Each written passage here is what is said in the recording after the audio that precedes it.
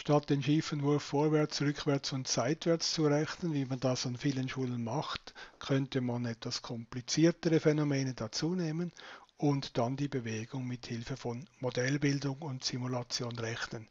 Ich möchte das jetzt einmal zeigen, und zwar nehme ich jetzt noch den Magnus-Effekt dazu, neben den Luftwiderstand. Das heißt, der Magnus-Effekt entsteht dadurch, dass ein Körper, also ein Ball zum Beispiel, rotiert. Man wendet dieses Phänomen im Fußball an und im Tennis, das heißt dann Effet oder Topspin, Downspin und so weiter. Also die Theorie finden Sie auf dem Systemphysik-Wiki unter Magnus-Effekt. Hier das systemdynamische Modell. Wir haben also hier die Impulsbilanz in x-Richtung, horizontal. Und wir haben hier die Impulsbilanz in y-Richtung, also vertikal. Die y-Richtung zeigt nach oben, deshalb fließt Impuls über das Gravitationsfeld weg. Die beiden anderen Ströme bedeuten jetzt Luftwiderstand x, Luftwiderstand y und eben Magnuskraft x und Magnuskraft y.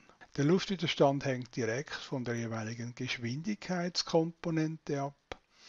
Und der Magnus-Effekt, der hängt dann übers Kreuz von der Geschwindigkeitskomponente ab. Das heißt, die Magnuskraft in y-Richtung hängt von der x-Geschwindigkeit ab und die Magnuskraft in x-Richtung hängt von der y-Geschwindigkeit ab. Ich habe dann hier aus dem Impuls heraus die Geschwindigkeit gerechnet und die Geschwindigkeit aufintegriert in x und in y-Richtung gibt dann die jeweilige Position, das heißt die Koordinate.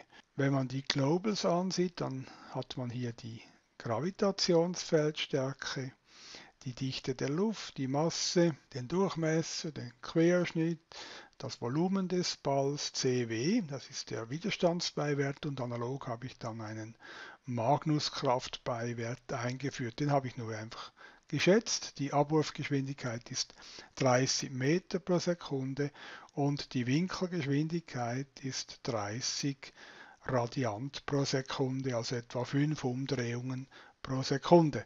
Dieser Faktor hier, den berechne ich, um ihn später dann für die Magnuskraft zu verwenden. Eine analoge Berechnung mache ich hier für den Luftwiderstand, das heißt, ich nehme die Größen zusammen, die sowohl in der x- als auch in der y-Richtung vorkommen. Dann haben wir hier die Gleichungen, also das sind die Bilanzen, dann die Flüsse. Hier sieht man die Berechnung der einzelnen Kräfte, Widerstand x, Widerstand y, Magnuskraft x, Magnuskraft y. Da unten sind die globalen Funktionen, also zum Beispiel Geschwindigkeitsberechnung oder eben Berechnung dieses Widerstandsterms, den ich schon gezeigt habe. Da sind noch einmal die Globals aufgeführt, die ich hier auch schon gezeigt habe. Also in diesem Modell bleibt die Winkelgeschwindigkeit konstant. Wir haben also keine Reibung bezüglich Rotation, was ein bisschen unrealistisch ist, aber das könnte man auch noch einbauen.